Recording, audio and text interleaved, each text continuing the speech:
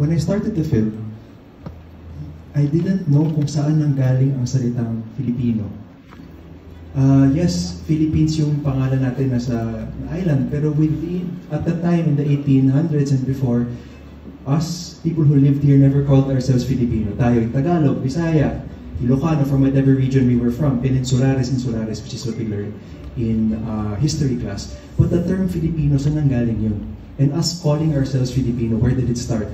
And I was surprised to find out that it started within the church, with the secular native priests who were fighting for their rights, for equality, and for their right really to be able to take charge of their dioceses and their churches.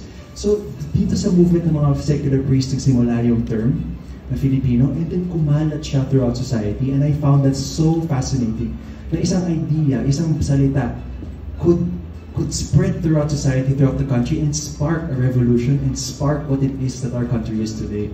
So that's for me the most revelatory thing about this film and the story, and that's what we put in the movie actually, how this term started and how it spread.